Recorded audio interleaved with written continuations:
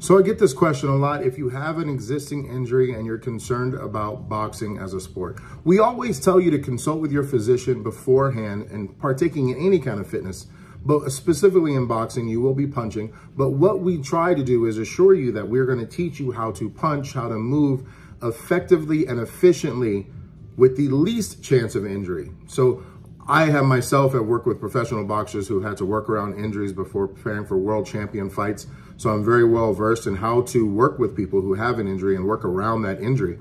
Also, we are a great source of rehabilitation for people who have had injuries. Some of my clients have had double knee, double hip, shoulder replacement surgery.